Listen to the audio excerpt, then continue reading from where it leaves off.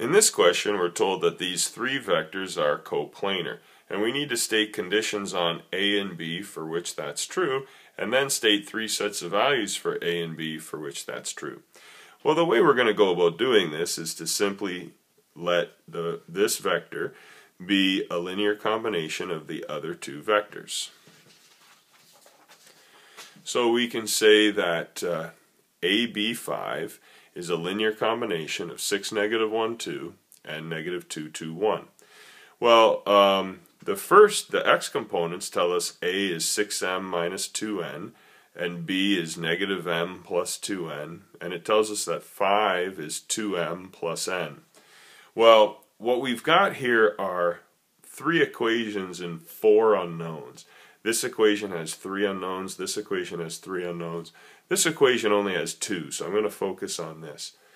Using a little bit of rearranging, I see that from this last equation, n is 5 minus 2m. What I can then do is go back to the first equation and say A must be 6m minus 2 times 5 minus 2m. Since n is 5 minus 2m, I plug it in here. Which means A is 6m minus 10 plus 4m, which means A is 10m minus 10. So that is one of my, that's what A has to equal. I can then go back and determine what B equals. B has to be -m plus 2 times n, but n is 5 minus 2m. So B must be -m plus 10 minus 4m, which is -5m plus 10. So I have a condition on what A must equal and a condition on what B must equal. At this point, I can then sub in different values for m. I can say, letting m be 0, I can say A is 10 times 0 minus 10, and B is -5 times 0 plus 10. So A would be -10 and B would be +10. If m is 1, I can say that A would have to be 10 times 1 minus 10, which is 0, and B would be -5 times 1 plus 10, which is 5. If m is 2, I can say that A is 10 times 2 minus 10, which is 10, and B is -5 times 2 plus 10, which is 0. So it's possible that A is -10 and B is 10. It's possible that A is 0 and B is 5. It's also possible that A is 0 and B is 0. Now, if you didn't know this method is called the parameter method, you could still do this question by using a table of values.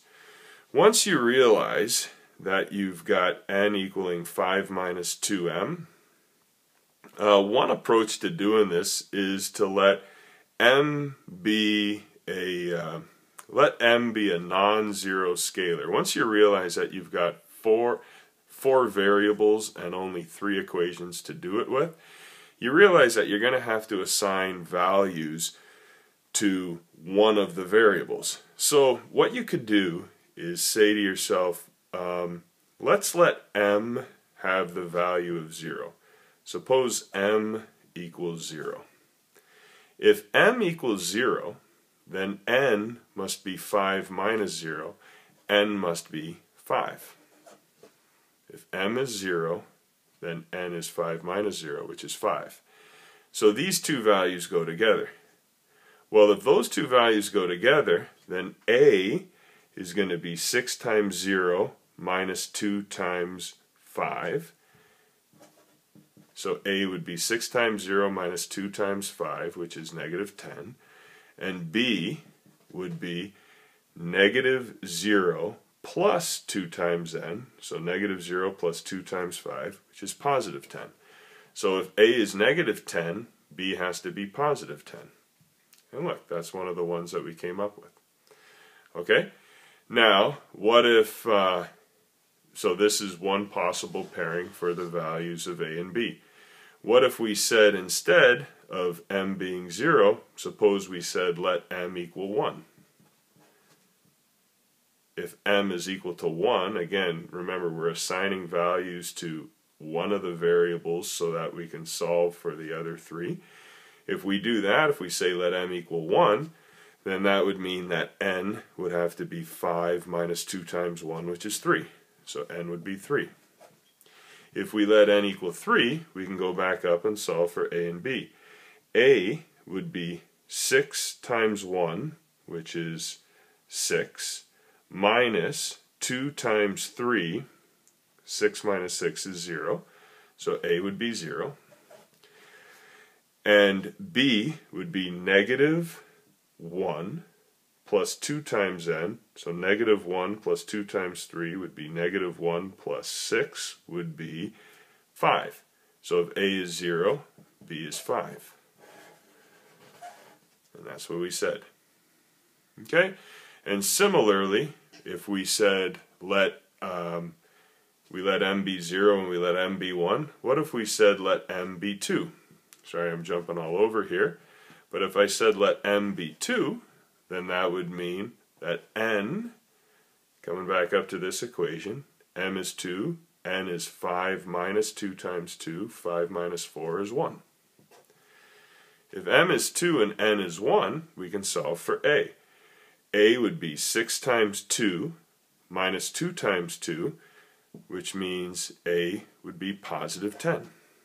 B would be negative 2 plus 2 times 2, negative 2 plus 2 times 1.